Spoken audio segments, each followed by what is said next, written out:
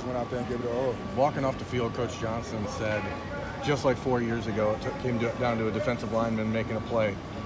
How much do you guys, know that that's on you, and how do you handle that sort of pressure? I feel like we handle it well.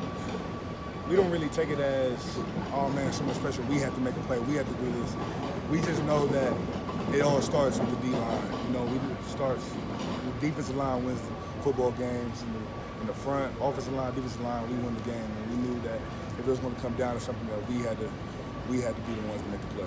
You guys gave up some big plays, the 93-yard touchdown. McSorley had the 50-yard scramble, but yet you still found a way. You shut them down when you needed to. What does that say? That maybe you get burned a couple times, but you come back. I think it just shows how tough our team is. That no matter how many plays they run, no matter good plays they run, we always go back to the sideline with the same mentality that we can win this, we can do this, we work for this, we train for this, and just keep going out there and keeping the faith, keeping the energy. What was the sense on the sideline, down 12 with 8 minutes to go in this game? I know the sense on the sideline for me personally was getting my guys going that we still have a whole bunch of football left to play, that don't get down on yourselves. I was talking to a couple of my guys on my defense personally, just saying that this game isn't over. We have a lot of football to play. We have to go out there and just take every down as it is. A lot of people expected a blowout, or not a blowout, a shootout.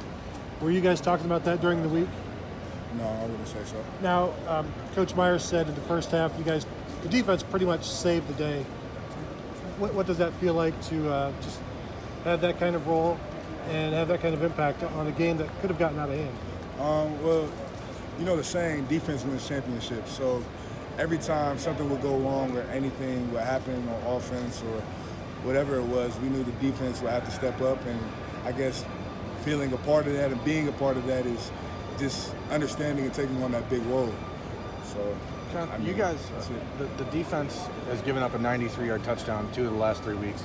It's the longest play it's ever been given up by Ohio State. How do you guys mentally come back from that after that sort of breakdown and a number of third and long conversions by McSorley? I mean, we're tough.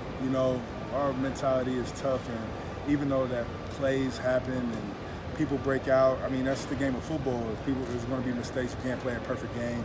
I mean, there's going to be big plays and everything, but it's just rallying together as a team, as a unit, and realize that we have to get the job done and just do better. John, to get this win the way you guys did without a guy like Nick, and to dominate the way you guys did on the defensive line, especially with Chase's tackle to end the game, just what kind of statement do you feel like you guys made on the defensive line today without your best player? I feel like the statement we made was that no matter if Nick's down, Draymond's down, no matter who's down, next man up, and as long as we go out there and play and do what we have to do, then there's no stepping back. It's just the defensive line has to step up as a unit. I feel like we proved that today. Jonathan, what does it say